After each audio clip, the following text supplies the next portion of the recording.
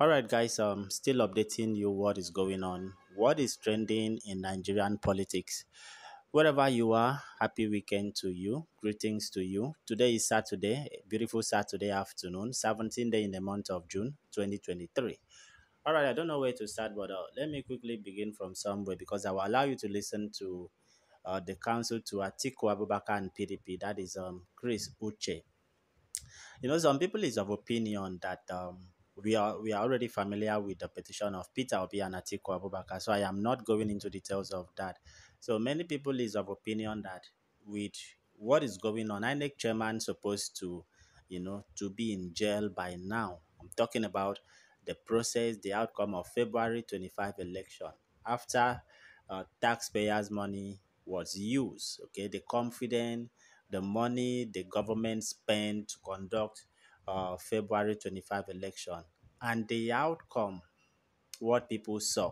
I mean, there should be an explanation to that effect, like seriously. Okay, Peter Obi and Atiku Abubakar are still bringing up evidence. Remember, I told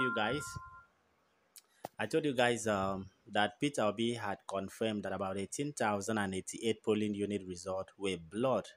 Now, if you have 18,088 polling unit blood result, then how did you, come up with the figure that declared somebody a winner of that particular election? How did you come up with such figure? Okay. So let me allow you to listen to the counsel to Atiku Abubakar and PDP, Chris Uche. Okay, the video evidence. Not only Peter Obi has been bringing up some evidence, even PDP themselves, just to prove a point that February 25 election was nothing but a sham. You understand?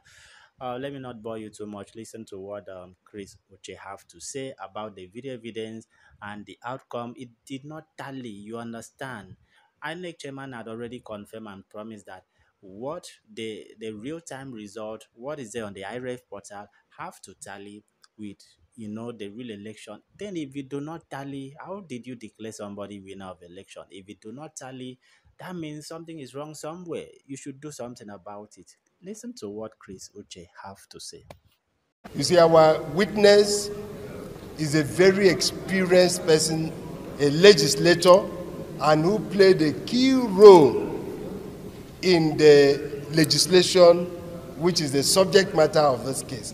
And you see how he gave evidence of the innovation by the new Electoral Act, which is this aspect of electronic transmission of results. And that is the bone of contention. And once, as he said, there is no compliance with that provision, apparently, even as you saw in the videos played in court by the statement by the chairman of INEC himself, it affects the transparency, because that innovation is to ensure transparency.